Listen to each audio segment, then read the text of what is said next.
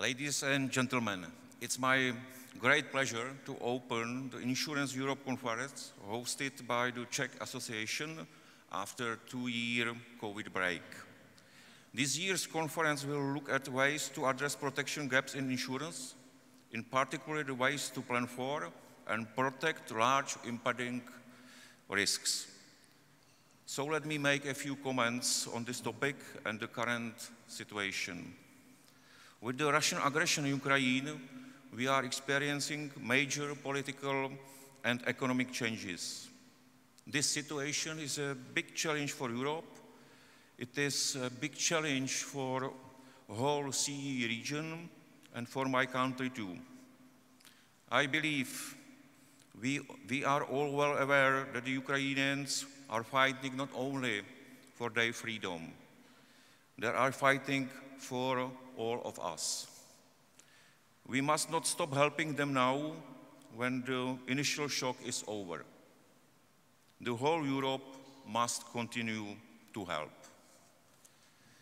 It is obvious the upcoming Czech EU presidency will be influenced by the geopolitical and economic consequences of the current war situation.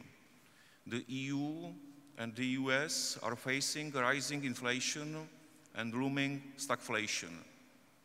I believe that we need the private sector, including the insurance industry, to play an active role in the economic recovery.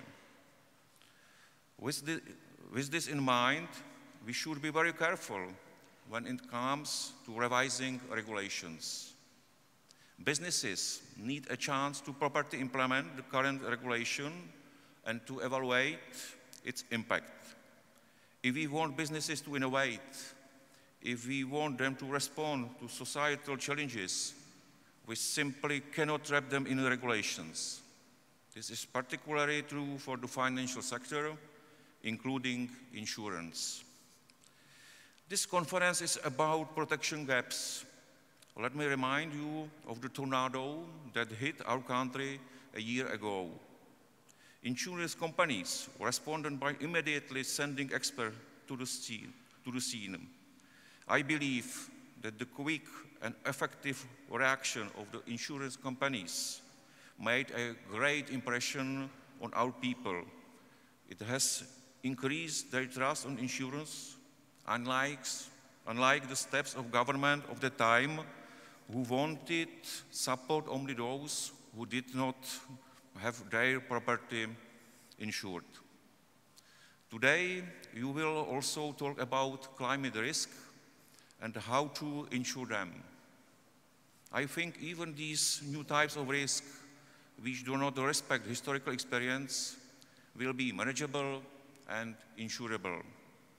And why they are not, the public sector and insurance companies must work together to find a way out. The public sector will also need to rely on private insurance when it comes to demographic changes. We need a public pension reform. We need to motivate people to consider making additional financial reserves for their retirement. We need to provide health care without compromising on its quality.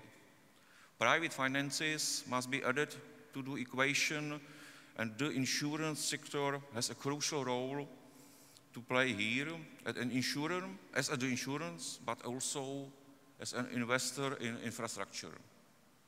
Insurance companies should play a key role as investors in building our future. We need billions of euros invested in healthcare and affordable housing. Property prices in the Czech Republic have soared in the last decade. We want insurance companies to take responsibility and use their capital for the sake of our future. As a minister in a center-right government, I believe in creativity and efficiency of the private sector of businessmen. If we set the right rules, if we act as an independent referees and let businesses work and compete, we will get good results. This is why I am optimistic about the role you will play in our present and in our future. It is in our common interest to build a strong and resilient society in which people have the tools to take care of themselves, but which is also a society that helps those who cannot.